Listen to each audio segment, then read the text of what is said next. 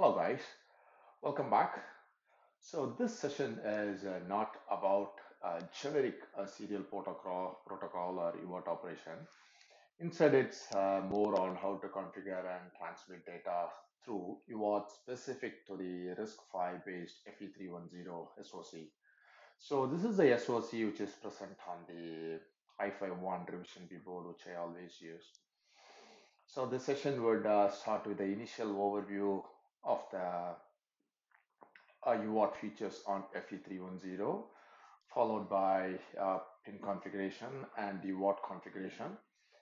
And finally, I would run a code to transmit a set of bytes and capture it on the scope to see if the bit stream that's transmitted matches with the waveform. Okay, so the code, whatever I use here, is already available on the GitHub repository. And also be informed that this in this I would be using the PLIC controller or the platform level interrupt controller and the core interrupter, which I have already discussed previously. So I wouldn't be going deep into those in this. So I recommend you to watch the suggested video above if you haven't watched those before jumping into this. Okay, so let's move on. So these are the features of UART in FE310. So UART in FE310 can be configured in two modes. One is 8N1, another one is the 8N2. So which means that 8 bits, no parity, and 1 or 2 stop bits. These are the two configurations supported in this UART.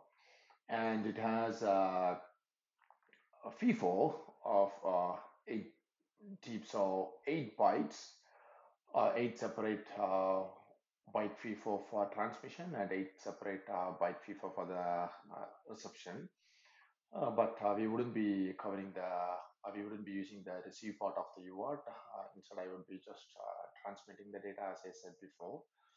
So it supports the watermarking. So what does it mean? It's like on the transmit end, if I set the watermark to be 4 bytes, then an UART interrupt or watermark interrupt would be generated if there aren't enough bytes up to the watermark. Whereas on the receive side, the watermark interrupt would be generated once there are bytes available on the FIFO up to the watermark level. Okay, and this is FE310 supports 16 times the baud rate sampling on the receive end. Uh, this is normal, and the reason is that it's very important to capture the start bit on the receiver. If you miss the start bit while receiving the data, then the entire data would be lost. So that's why it supports up to 16x sampling rate.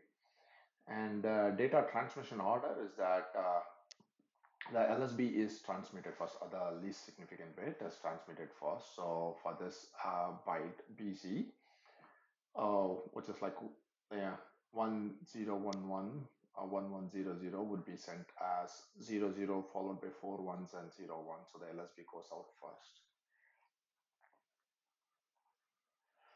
So the next few minutes will be spent on like configuring the pins and configuring the UART and transmitting the data and capturing it on the scope. So the pin configuration, the pin map. So mostly it's very common nowadays for any processor to have a pin multiplexed with more than one functionality. Same in FE310, if you see the UART TX pin, UART 1 transmit pin, which is GPIO 18, can be used either as a UART 1 transmit pin or as a general purpose IO. So this is what I mean by the pin configuration. So, and for UART receive, it's multiplexed with the GPIO 23. And these are the electrical characteristics, and these are available on the FE310 datasheet on table 4.2. So these are not part of the manual. Instead, these are present on the datasheet. So if you want, you can refer that. Okay, so one thing I want to mention here very first is that pin numbers on the schematics did not match on my board. I don't know if it is only on this version of the board. So you just check.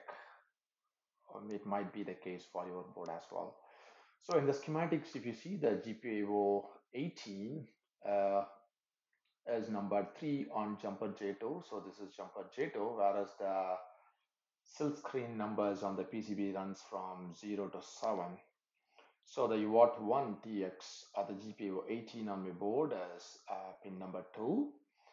And the ground, I'm tapping it from the jumper 3. And ground was easy because I can clearly see that it's clearly mentioned on that. So these are the top points for my scope whenever I run my code.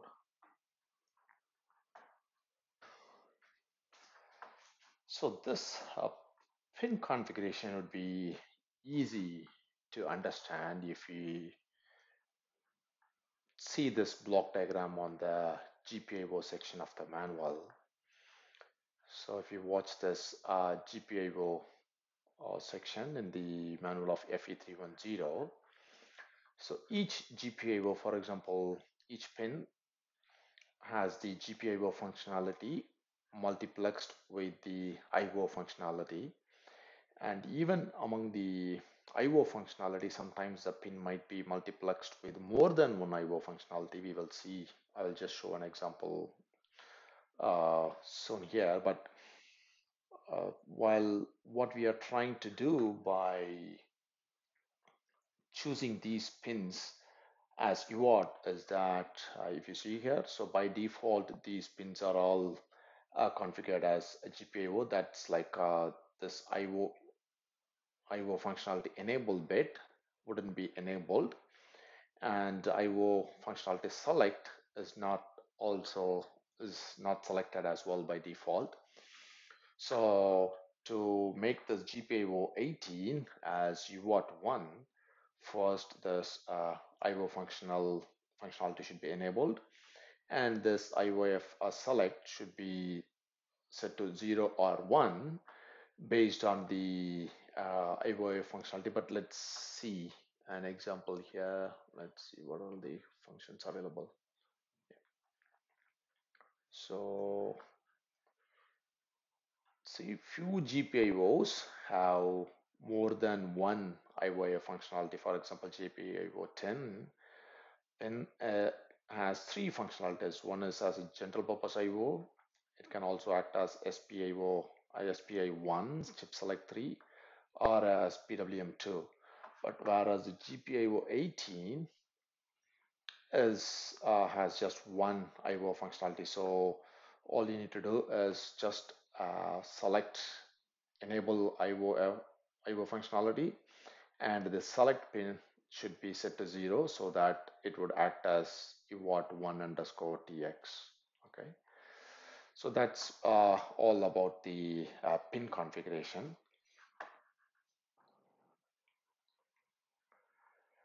So next would be configuring the UART. So at reset, the board or the clock settings on the Hi-Fi 1 Ruby board is as below. The default value is 0 for this, and so this on this multiplexer, this value would be set to 0, and the high frequency external oscillator is the one that would be used to supply the link TL clock, link clock, or the high frequency clock, or even the core clock on the board at reset. Okay, so I'm not going to change this clock settings. That means that the UART is going to be supplied with a clock of 16 megahertz. That's all. That's the takeaway from this slide. Okay. So with UART clock being 16 megahertz, and I want to operate the UART at 115200 baud rate. So in general, the relation between the baud rate and the clock is like this: baud rate equal to clock by some divisor. So that would result in the divisor value being 139. You can just grab a calculator and you can just see here. So 16, 3, 4, 5, 6 divided by. Okay, so that's approximately 139. And this divisor value has to be set on a register for UART. So this is the FE310 manual UART section. That is the register you see here. This is the register, and what value that has to be set here is like this. So this is the I equation. So it's the one what we use. So the denominator what we arrived is 139. That means that the divisor value should be set with 138. Okay. You can also use this table here. You see here, if the tiling clock is 16 megahertz, to achieve 115200 baud rate, the divisor should be 139. You can use this table as well.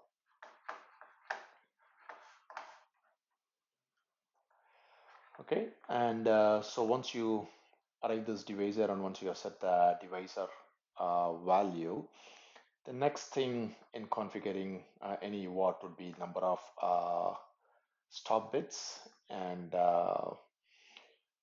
you can just know the duration of a bit, and while transmitting, how to calculate that is that the baud rate is nothing but the bit rate in UART, because we are not going using any modulation or anything. Just so in that case, if you calculate 115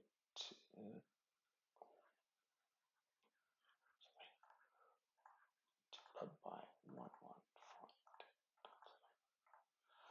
So this should be around 8.68 microseconds. So the duration of each bit. So when we capture the waveform in the oscilloscope, we should be able to see the duration should be approximately this value.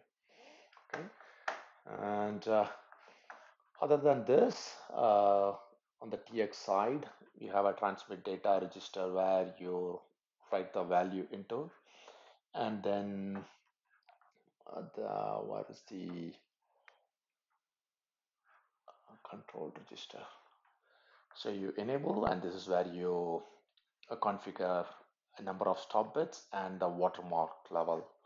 So there are 3 bits for this. You can set the watermark from, I don't know if it'll work at watermark 0 and 1. 0, I don't know if it'll work. So I configured with 1 in the code right now, I guess. So you can set the watermark level. That means that if you set this value as 5, so if the FIFO has less than 5 bytes, then the interrupt would be generated. That means that you have to enqueue more into the FIFO so that the transmitter can smoothly transmit. And another thing I want to mention here is that generally we will be clearing the pending bit in the trap routine, but here I see that once you have enqueued enough bytes beyond the watermark level, then the interrupt pending bits would be automatically cleared. Okay, so you don't have to bother about the interrupt pending of the UART. So once we have configured the pin as UART, and after configuring the UART with the right side of the baud rate and watermark level, so the next thing would be to enable or configure the PLIC to pass those UART1 transmit interrupts to the RISC-V core. Okay, so this configuration alone would be very specific. Would be specific to RISC-V, because this PLIC is a RISC-V specification. So I have discussed PLIC extensively in the previous video, as you can see in the suggested video above. So the four things that has to be done for UART, or that for UART source, first find the source ID for UART. So for source ID 4, the priority has to be set, and the PLIC priority threshold, the minimum priority threshold beyond which the PLIC should forward the interrupts to the core, that has to be set. And interrupt claim and completion, these are the registers to be written to complete the interrupt process. This has to be done in the trap. And apart from this PLIC setup, on the core, on the M status CSR, the external interrupt has to be enabled because UART is an external interrupt. Okay. So now let's get into the code. So on the GitHub repo, you can see that I have created a new application for UART 1 transmission. So I have just duplicated the first block from the GPIO, where I would just initially I would set the priority as true for all interrupts, including the UART 1 TX. Then I would go down and set the UART 1 priority alone as 3, so that rest all interrupts would be masked, because I don't want to be disturbed by the RTC or always on block interrupts. Okay. Then this is the pin configuration, where I configure the GPIO to be used as an IO functionality. Then among the IO functionality, this pin is just one to be used as UART 1 TX. And these are all the PLIC configurations, like enabling the UART 1 source to pass through PLIC, and setting the threshold to 2. And on the core, I enable the, or on the M status CSR, I enable the external interrupt. Then on the UART configuration, setting the UART at 115200 baud rate, and watermark level, I have just set it as 1. And setting the stop bit. So here 0 means 1 stop bit, 1 would be 2 stop bits. And enabling the watermark interrupt. This is optional. These are all not mandatory. But anyway, I have enabled, and then I am enqueuing these 3 bytes initially, like FC, F0, C0, and after enqueuing, I'm enabling the UART, and then in a loop, I keep transmitting BC, the byte. BC is transferred in a for-hour loop. Okay, that's about the code. Now let's see. Okay, let's build the code and run. So on the left half of the screen is my Visual Studio or File Explorer, and the right side is the Logic Pro 8 scope from SailIE. And let me see the settings here. So I have connected the UART 1 TX pin to the digital channel 0, and this is a sampling rate. This is way more than the baud rate, and that's the voltage level. And I have set the recording duration or the capture duration as 8 seconds. So once I run the code, I can capture the data there. We build here. File 1.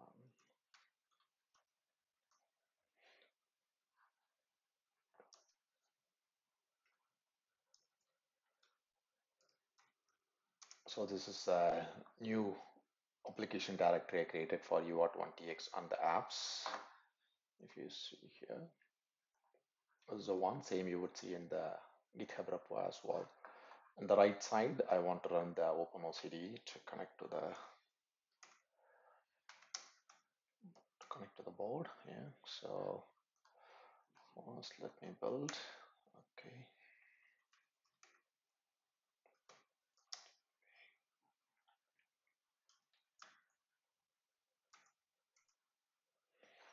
I hope you can see this. Let me see. Okay, let me slightly pull this up.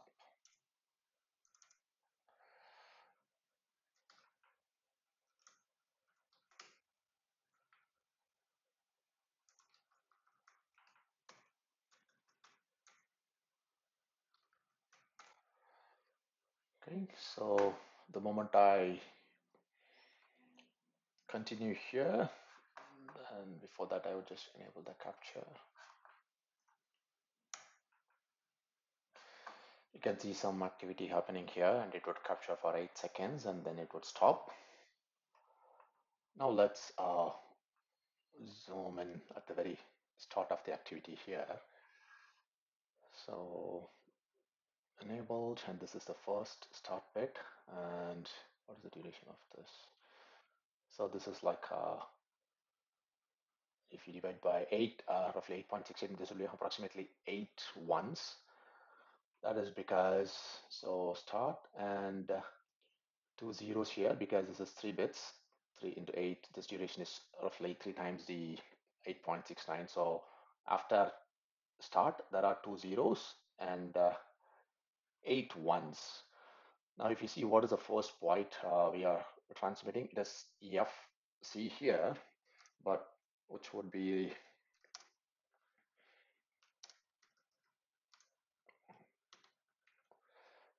so in bit stream, this would be like 6 ones followed by 0, 0. So that's why, and when this is transmitted with the least significant bit first, so this is the start bit of the UART, and then as you see, this is 3 bits, so 2 zeros, and there are 8 ones totally. So here 8 ones. So 6 ones would correspond to this byte whatever we transferred, and the last 2 highs are for 2 stop bits. Okay, and then because we configured with the 2 stop bits, so stop bits are high, so it would be retained high. So after that, then the next transfer, the next data should have been what is the next byte? What we are transferring is F0. So the start byte, and this is like approximately, so 5. So this is like 5 bits. So 1 start bit and 4 zeros. If you see this one, this should be 1, 1, 1, 1, 2, 3, 4. Okay. So out of this 5 bits, 1 uh, start bit and 4 zeros are here. Then you should see here again how much. This width is 6 times the width of the bit. So that means 6 ones. So just like 4 ones and 2 stop bit. That's right. And so you can see clearly that from the wave, so you see here the F has 6 ones followed by 4 ones, and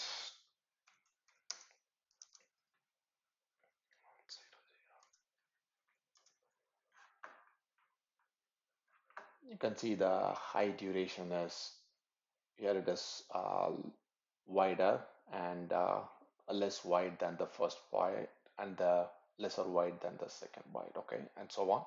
But once we start transmitting inside the loop, it is the same pattern again and again. So far we have verified roughly that the waveform matches with the initial 3 bytes, whatever we transmit through the UART1 TX. And we also verified that the bit duration in the waveform, which is roughly 8.69 microsecond, matches with the baud rate, whatever we have set on the UART1 TX. And for the last byte, which is a hexadecimal value BC, which is transferred in a loop, I have uploaded the snapshot of the waveform in this GitHub repository. If you go to the Git repo and inside the apps and UART1tx, you can see there is a raw image file, which is nothing but the capture of the waveform corresponding to the uh, repeated pattern of 0xPC. And I have also marked the start and stop bits. So if you find download and go through this, and if you find anything is wrong, please raise a issue here, or you can also provide your comments or questions, post your questions on the comment section of this. Okay, and please don't forget to vote on the next video session if you want PWM or the UART1 loopback or RTC. Okay, so if you go to the YouTube channel community page, you will find the polling. So please don't forget to vote on that. Okay, thank you, and see you in the next session.